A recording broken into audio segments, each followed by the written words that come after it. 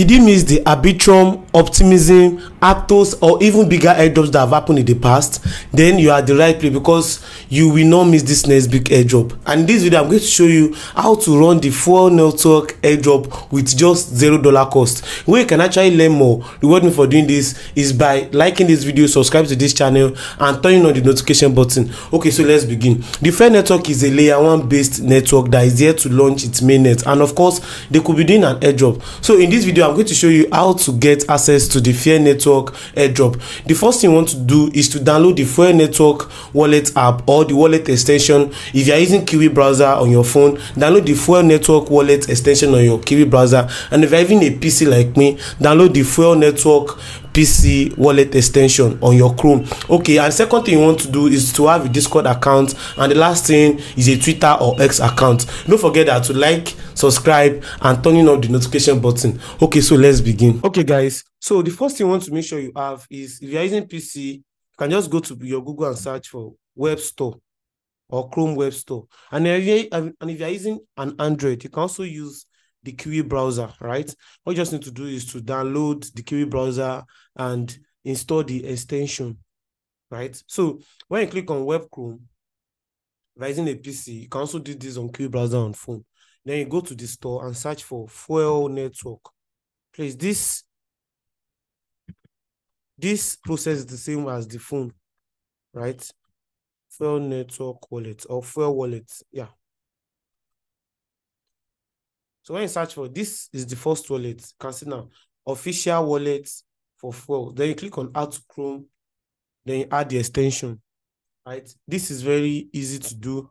Now that the extension is downloaded, now it will ask you to create new wallets, right? To ask you to create new wallet. When you click on create new wallet, to ask you to agree to the terms and condition, and you are to do just that. Okay. So creating new wallet is just very, very easy. And what you want to make sure you do is you want to agree the terms and condition. Okay. So I agree to the terms and condition. And when you click on this, your seed phrase will be given to you. Make sure you write your seed phrase down and don't give it out, right? It is your key to the power of your wallet. Okay.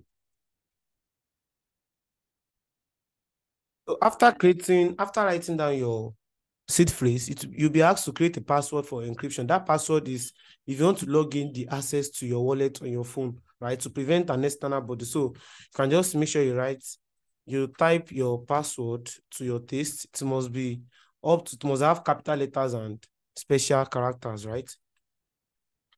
And make sure the password matches. Now you click on next, finish setup. Now once you've done that, it will actually confirm it for you, and we are good to go. Okay, so this is the wallet now. This is the Fuel wallet.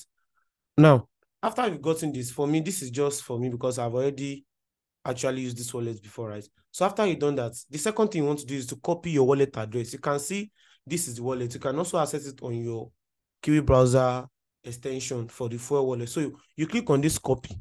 After clicking on copy, the next thing you want to do is you want to get the faucet for Fuel Network. Now, this faucet, I'll leave the link in the description below. Make sure you click on it. Then that wallet address, you just have to paste it here. After pasting it there, then you solve the captcha. After solving the captcha, you click on give me Ether. Now, this Ether is what you use in accessing the network, right? This Ether is what you use in accessing the network, and it is very, very important. Now, my one has been sent. If I want to view it on Explorer, I'll just click on this, and the transaction counts will be shown. So in this Fuel network, what you want to do is you want to be consistent with the actions. You don't want to just do this transaction once and leave. So this is the transaction count, right? So this is the first thing you want to do. After you've gotten the faucet, you can now go to your wallet and check to confirm if it is there, right? You want to confirm if it is there. Now, for this one, you can see now, I have this here and it has been there. Now, the second thing I want to do is I want to interact with dApps built on the Fuel network. That's the major reason for doing the airdrop, for you to actually interact with their dApps and projects built on them. I'm going to give you the links of the dApps. So the first dApps we want to do is we want to try and swap.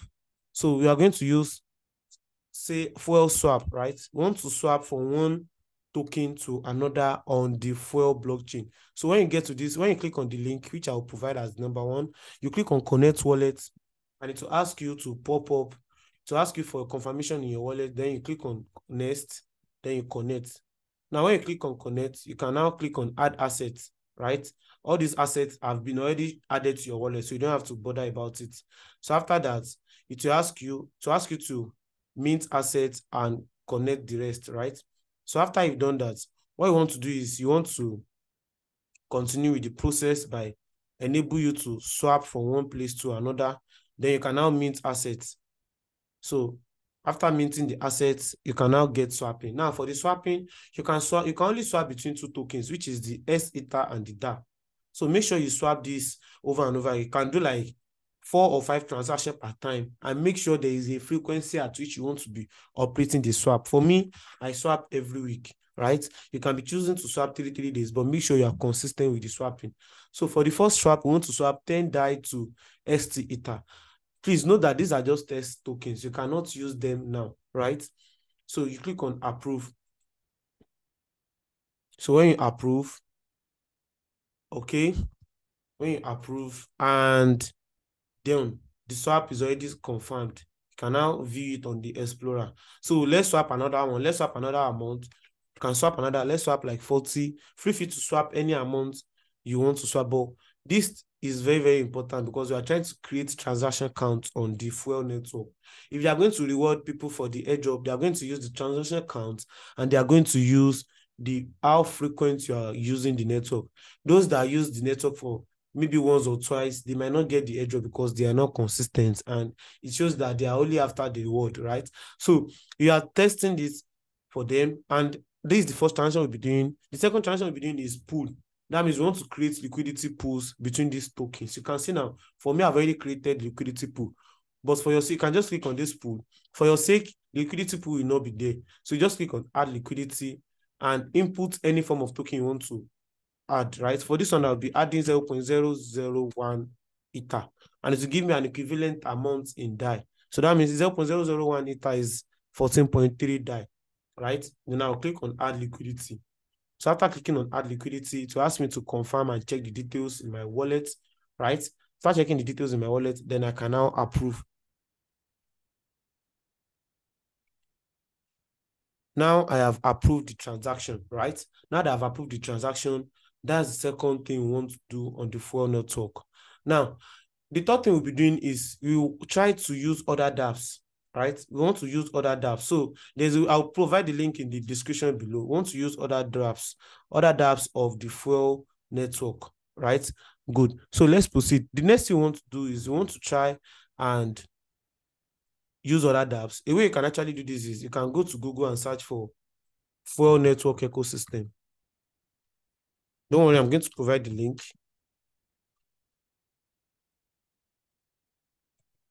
So the ecosystem is the list of dApps that are built on the Fuel network, right? So let's check for the ecosystem. Okay. Let's check for the ecosystem. And okay, very good. So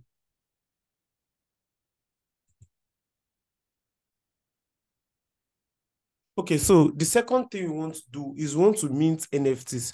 The third thing rather. The first thing was we swapped. The second thing was we provided liquidity. The third thing we want to do now is to mint NFTs, right? So when you click on the fuelart.io, I'll provide the link, which is the third dApps, right? Then you click on connect the wallet. After connecting the wallet, you'll be asked to verify the wallet. So after verifying the wallet, you sign the wallet. After signing the wallet, it will actually tell you that your wallet has been verified. Okay. Now the wallet has been verified. Now, what we want to do is we want to either buy NFTs on this fuel.io or we want to mint. Either way is actually very, very good. So let's create NFTs. So you click on create NFTs, create your NFT, right? After creating your NFT, then you can just pick any item from your files on your phone or on your device, right? So what you want to do is you want to click on upload file. So after clicking on upload file, it will ask you to pick any file from your, can pick any image. I'll picking this avatar, right? After picking this avatar, I'll just name it Avatar Cora. Please make sure you use any other image you have. NFTs can be any image. Then I can just, this is a very limited item. Any description, this is an item of Avatar Cora.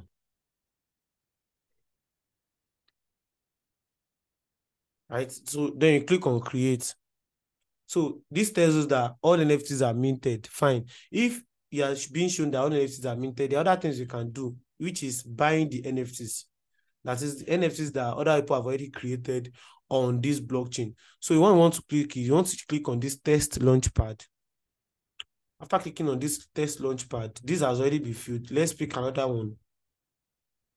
Let's pick another one. Test public mint connection. Okay, don't forget that what we're trying to do is we're trying to buy the NFT right here. Right? So, okay.